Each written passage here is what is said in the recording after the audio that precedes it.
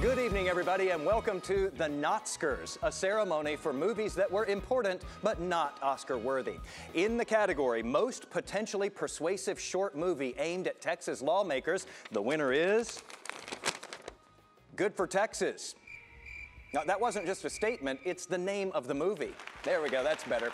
It featured a whole slate of stars. I'm Dennis Quaid from Houston, Texas. All of them from Texas. I love my home state of Texas. We love our home state of Texas. Or close enough. I'm not from Texas, but I played Davy Crockett. Illustrating how other states' red carpets were way more welcoming for lucrative film and media projects. The Texas movie-making incentives blown away by Georgia, California, New York, Louisiana, New Mexico, even... Don't make me say it. Oklahoma. Oklahoma? Oklahoma?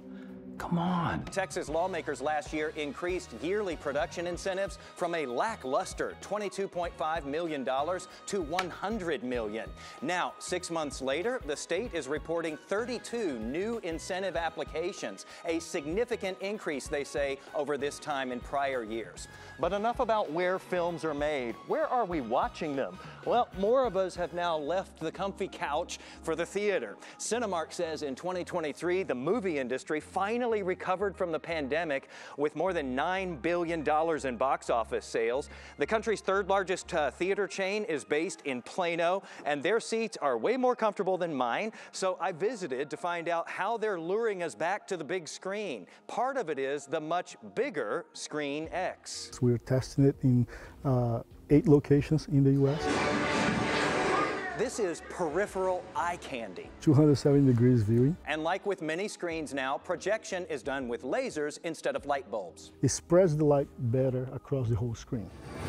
We sampled Top Gun Maverick and Dune 2 in this immersive format, and more movies are now being shot to fill 3 screens. Expecting to have 24 titles in 24. But it's a single screen theater that they call XD that has really brought moviegoers back. So this makes up about 5%, I think you said it was, of the screens? Of the screens that you have. Yes.